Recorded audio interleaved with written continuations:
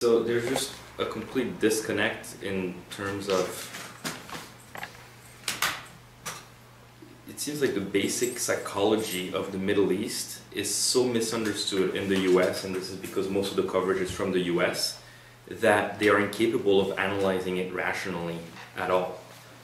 And you end up in a world where when the US is pretty much universally hated over there, a US president not supporting a leader is actually harming the leader with his people, when on the other, actually it's probably helping him with his people. But the inability of the US networks to even comprehend that simple thing, I think shows the extent to which this whole war on terror and they hate us because of our freedoms thinks has permeated the intellectual class, and they're no longer able to think rationally about these things.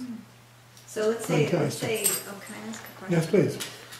If Obama backed Mubarak, what do you think would be the result of that? I don't actually think it matters at this point. It's just yeah.